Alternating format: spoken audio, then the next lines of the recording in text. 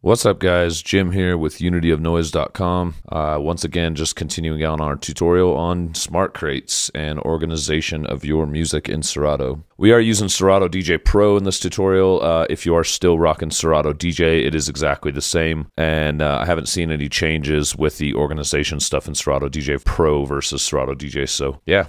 Let's get to it. So smart crates, what is a smart crate? For those of you who don't know, smart crates is this blue button over here on the left-hand side. And what a smart crate does is it allows you to create a crate based on parameters. So what you're doing is you're going through your library and you're putting tags under your genre or wherever you want to put your tags, and you can use those tags to create crates that will automatically update as you bring in new tracks. So just as a quick example, I will add a rule and I'm going to put genre contains hip hop. Now what this is going to do is inside this crate, it's going to pull every single track in my library that has hip-hop inside the genre. If I tagged it as a hip-hop track, it's going to be in this. So we put create, and then this is crate 3, which is the new crate that I just made. And you'll see once this updates, it's huge because I have a lot of hip-hop. So now this is every file in my DJ music folder that has the tag hip-hop under the genre.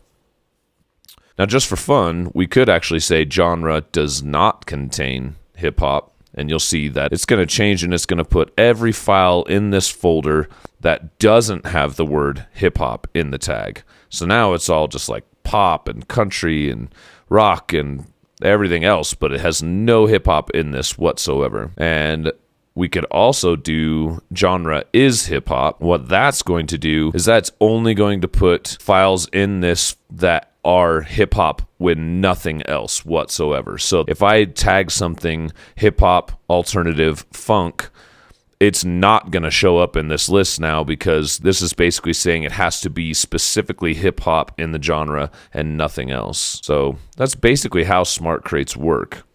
Now, the key to smart crates is your organization. So if we go over here and we look, I basically just made this key, which I highly suggest everybody do. I started off just by saying what goes where. So my tags are go in the comments section, my genres go in the genre section, year and year section, and I put emojis in the composer section. I'll get into emojis a little bit later on. So I don't really use tags, so to speak, anymore. And by tags, basically I mean like descriptions beyond the genre. So some people put hip hop, and then as a tag, they'll put like booty bounce or, you know, heavy or peak hour, you know, like it's like a more detailed description of that specific track. And a lot of people use that. I've got a bunch of friends that do that, and they put those tags inside the comments section, which again, this is just more detailed ways of organizing your stuff. And later on, when you're adding new music tracks, it's going to be way easier for you to organize everything because Smart Crates is going to handle all that for you once you tag the track.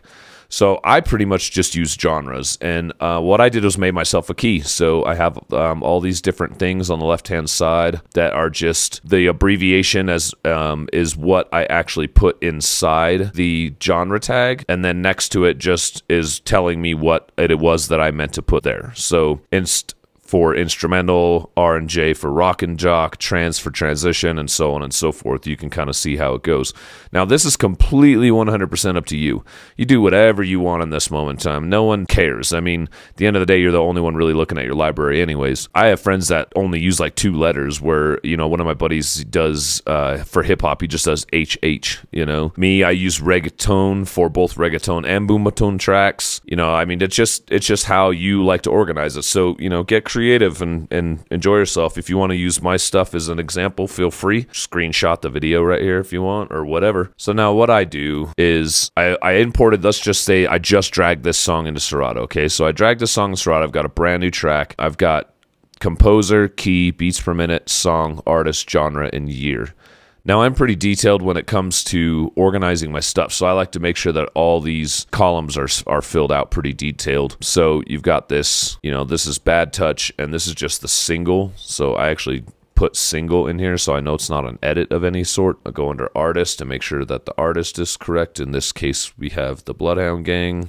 Under genre, I'll put hip hop and pop music. Some people put house, etc., etc. I mean, you could put that. You could put dance. To me, I just kind of put them as pop music. If I typically put hip hop and pop in the same genre, it means it's a dancier track. And then what I do is I go and I look up the year. I just search Bloodhound Gang Bad Touch.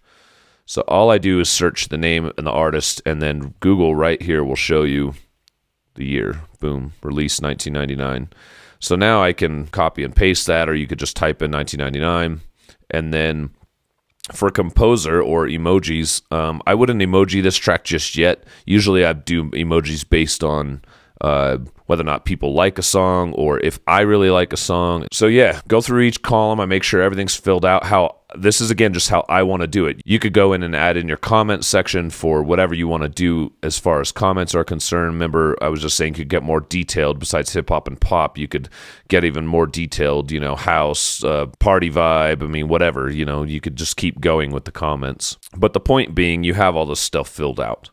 Once I've got that, then I lock the track on the left-hand side. And if you don't know how to lock a track, just hold Control and click right there, and it'll lock the track. And all that does is allows you not to edit the grid anymore. For those of you who might use sync, the grids are very important. If you are doing transitions and you want to grid your transitions so the track actually changes tempo, the grid actually changes with it so your loops stay on, then again, that grid is very important. Make sure you check out my other video on using the grid and how it can actually benefit you. So we've got our track, we imported our new song, we've got all of our parts filled out, and now what the cool thing is if I was to go to my pop playlist, and if I search, there you go, there it was. Now, as an example, if you watch, I will delete pop from this, and the track will disappear. So the point being, smart crates do the work for you. By simply having a smart crate that says, let's go back to the smart crate, see what it says. Edit. Okay, so this smart crate says genre contains pop, genre does not contain punk.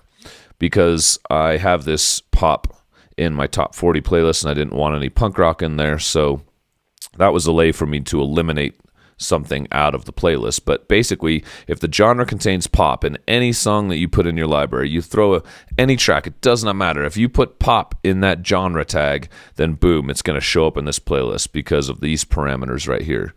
Now, this is a good example of being able to eliminate things. Let's say I want all my pop stuff in this playlist. I don't want any punk. Let's say I don't want any rock. So I'm going to put genre does not contain rock. Okay. And then let's say I don't want any transitions either. I just want like pop. So again, genre does not contain trans because that's how I label transitions. Now, if I hit save, and it's going to narrow this even further down. And it's still a lot of music in here.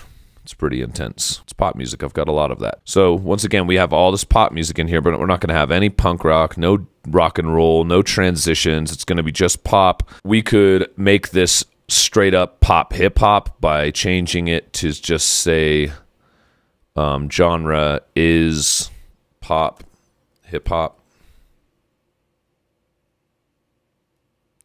So now the only thing that's showing up in this playlist is tracks that have both pop and hip hop and nothing else. They can't have any other tag, only pop and hip hop. And if I scroll up and down, you can see this specifically just pop hip hop. So again, by doing this, you can get super detailed with your smart crates. And at the end of the day, the bonus to this is simply the fact that once you've got all your smart crates set up, then all you're doing is just organizing your music. You're coming in here, you're dragging a whole bunch of tracks in, and once you go in and, like right now, 2 reasons to beat it up. If you look hip space hop / segue, that should not show up in my hip hop category. Here, 2 reasons to beat it up versus in my hip hop category. If I search 2 reasons to, yeah, see, it's not there. But let's go back to 2 reasons and let's rename all of these at one time. Hip hop, segue. Well, now that we took the space out of the hip hop, we go back to hip hop here. We go to reasons, and there they are, all 4 tracks. So there you go. those are smart crates. If you got any questions, leave a comment, and I'll answer them just as soon as I can. Cheers, guys. Beat the bass and the party has come.